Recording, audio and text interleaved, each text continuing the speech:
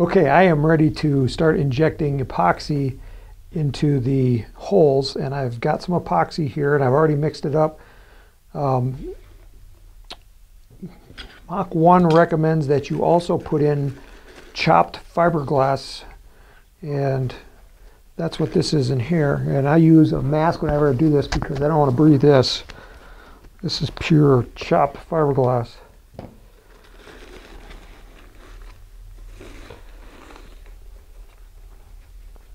So that's kind of what it looks like.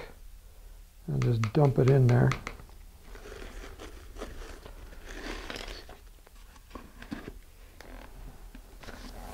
Get that out of the way. And I'm going to mix that in there.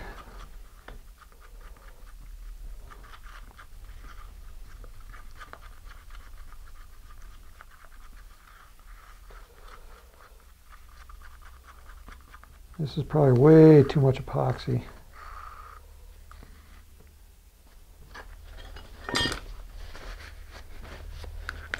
All right, I'm going to get my syringe. And I'm just going to pour it in. I'm going to put my finger over the bottom so it doesn't come out the bottom.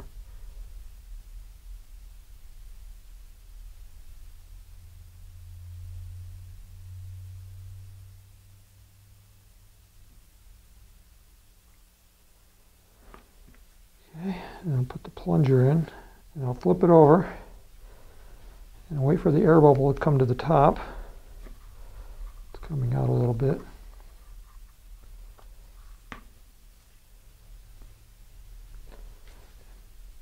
And push that air bubble out.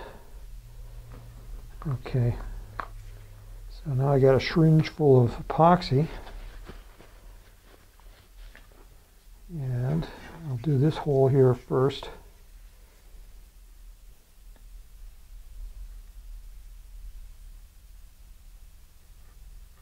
And I'm probably going to do this one at the same time.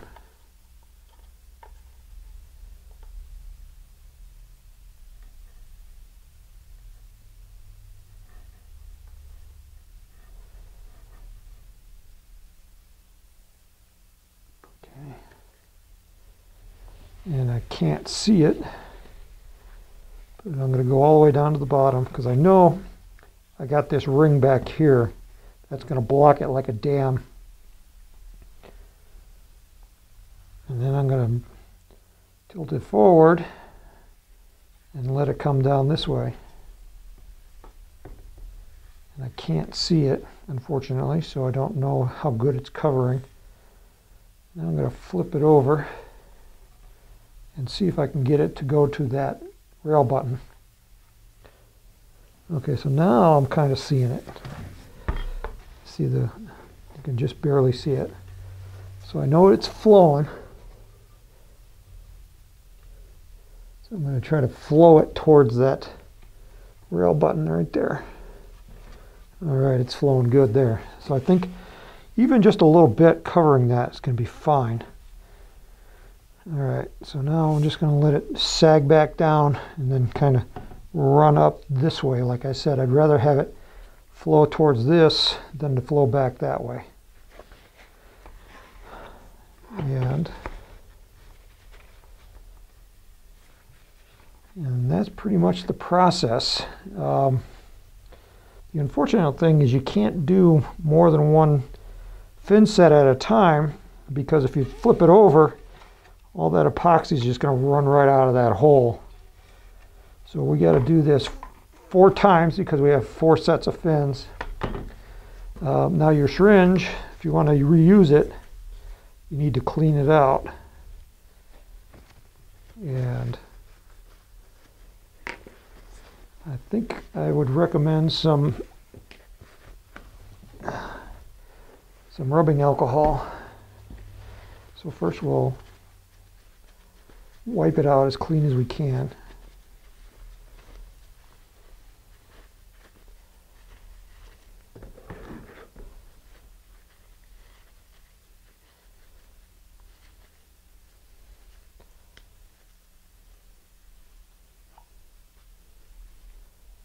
And then we're going to pour in some rubbing alcohol.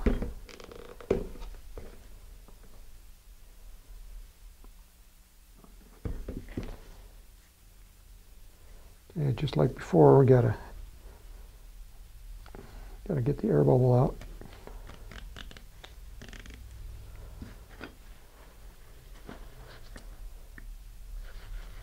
All right, so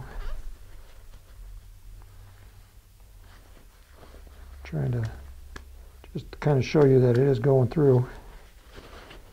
So just kind of shake it around.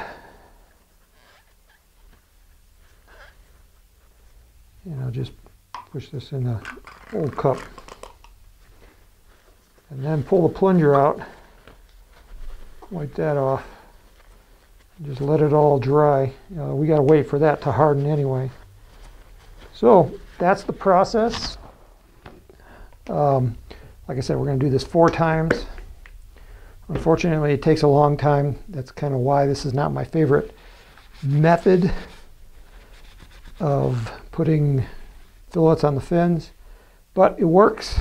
So the next time we should have all the fins done, and I'll have to put some epoxy on this one as well. So my name is Tim Van Milligan. Thanks for watching this video. Off to the side, if you're on YouTube, I think we have some others that I think you'll enjoy.